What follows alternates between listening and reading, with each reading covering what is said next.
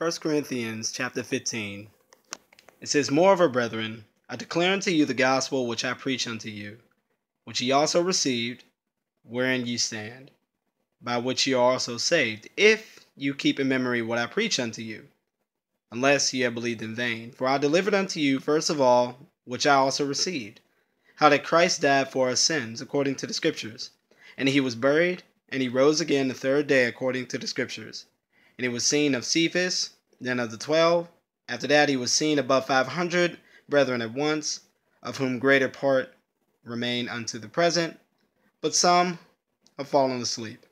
After that he was seen of James, then of the apostles, and last of all he was seen by me also, as of one born out of due time. For I am the eldest, for I am the least among the apostles, that I am not meet to be called an apostle, because I persecuted the church of God. But by the grace of God I am what I am. For his grace, which was bestowed upon me, was not in vain, but I labored more abundantly than they all. Yet not I, but the grace of God which is given with me.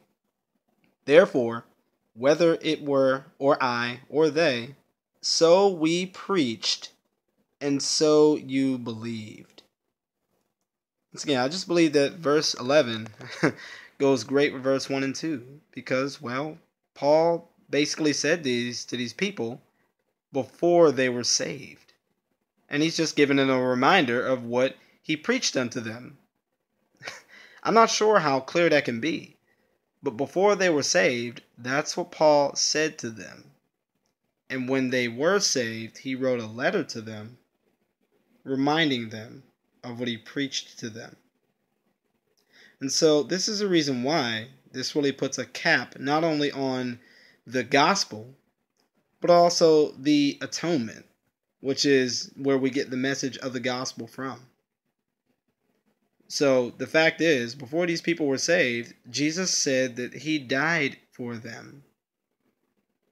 And that was a message that Paul had carried, that he had gotten from Peter and John, and that they had gotten from Jesus. That is the message of the cross.